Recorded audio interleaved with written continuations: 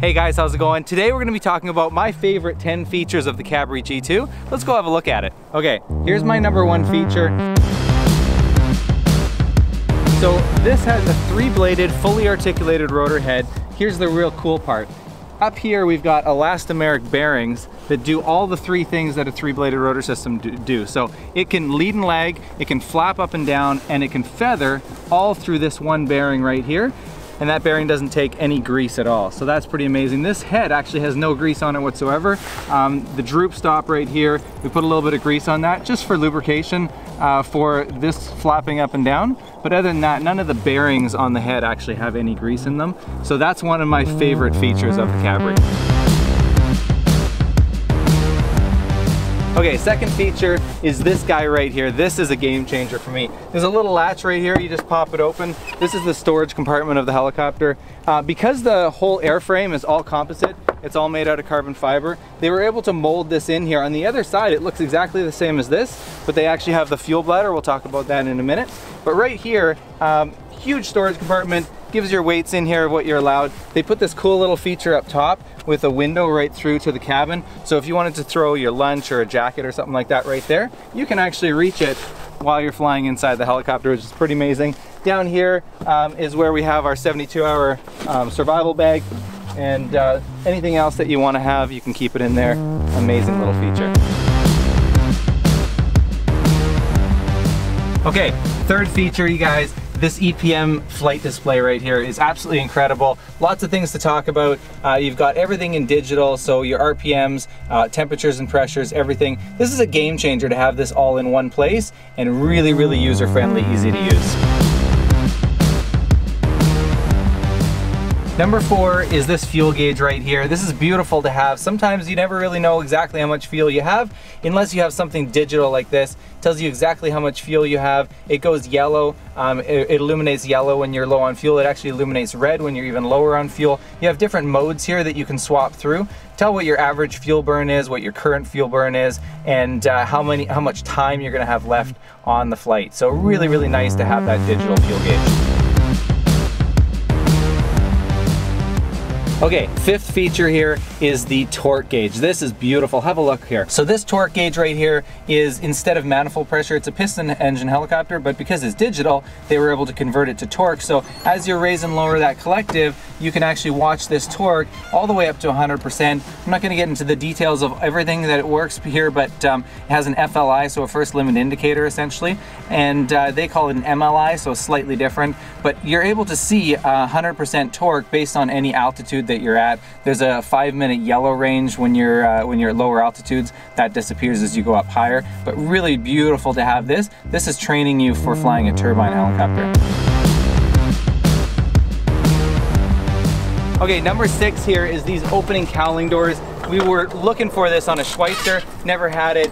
These doors are super easy. They've got 2 lockable latches on either side, and opens up the whole engine compartment. Really easy for a pre-flight when you want to get to the pre-flight. But when you don't, you want to go flying, closes up, just latch this up right here, and it's safe to go flying, and now you're way more aerodynamic. I love this feature. Okay, here's feature number 7 that I just absolutely love, the Fenestron tail rotor. Have a look at this thing, you guys. So it's a shrouded tail rotor. The blades are inside, which makes them way safer on a conventional tail rotor. They're sticking out here.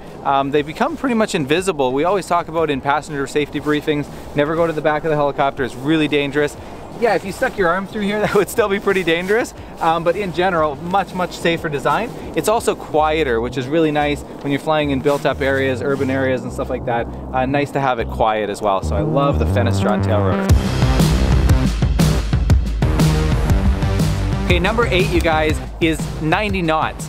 This helicopter cruises on average between 80 and 90 knots, depending on how much power you're pulling. If you want to pull 100%, you could technically get 100 knots out of it. That's a bit of a stretch. But if you look at the aerodynamics of the helicopter, we already talked about the opening cowlings. Very, very aerodynamic helicopter, narrow on the front, really, really nice design, very slippery, as they say, nice fins in the back. Helps the helicopter fly fast. When you fly fast, you can get to the places you're going faster, which means you can get more done in a flight. We noticed a really big shift coming from the Schweitzers. to this thing. We're able to do way more in a 100-hour course with this helicopter than we ever were able to do before with the other students. And we're able to get farther as well. We can get higher and farther up into the mountains. Nav trips are a bit longer and stuff as well. So the extra cruise speed on this is really nice to have. Okay guys, feature number 9 is these modern crash attenuating seats. So what that means is these seats are mounted on rails, special rails, that have the ability to crush. There's a full crush zone underneath here. And so if this helicopter were to land, they've tested this, this is absolutely nuts to me. If this helicopter were to crash, in auto rotation, so that means the engine quits, the helicopter glides down, descending at 2,000 feet per minute. You don't flare, you don't pull up on the collective, nothing, and you just impact the ground at 2,000 feet per minute. These seats would compact down on these rails back here, and technically speaking, they say that you're not going to end up breaking your back, which means that there's a good chance you're going to live through that. That's amazing to me. This is one of the best features of this helicopter. Okay, feature number 10, you guys. This is, I would say, probably the best feature. It is no life limit components, except for 3. We'll talk about those in a second, but everything on this helicopter is on condition. Here's the 3 things that aren't: the engine and the 2 gearboxes, the main and the tail rotor gearbox. Those have a 2,200 hour life. Other than that, everything else is on condition. They have time recommendations that they say this component will probably last about this long. Like these blades, for example, they're saying that they're going to probably last in the ballpark of 15,000 hours. That's absolutely incredible for a small helicopter like this. Everything else you see, it's not life limited. That is huge, not only in savings, but also in time. Right now, it's taking Robinson about 6 months to do a major overhaul, a 2,200 hour overhaul on a helicopter. 6 months, that's crazy to be down without your helicopter for that long. We just did an overhaul on the engine and the 2 gearboxes. It took us about 3 weeks to do that. That's a huge difference. The cost difference is huge as well. It gets spread out over the life of the aircraft. Much longer life components on this thing. That is, I would say, my top 10 feature. Alright you guys, those are my top 10 favorite features of the Cabri. I want you to let me know in the comments below which one of those 10 is your favorite, or if you have a different altogether. If you fly these things and you have a different favorite altogether, leave that in the comments below. Like this video, give it the thumbs up, subscribe, and I'm going to talk to you guys on the next one. See you later.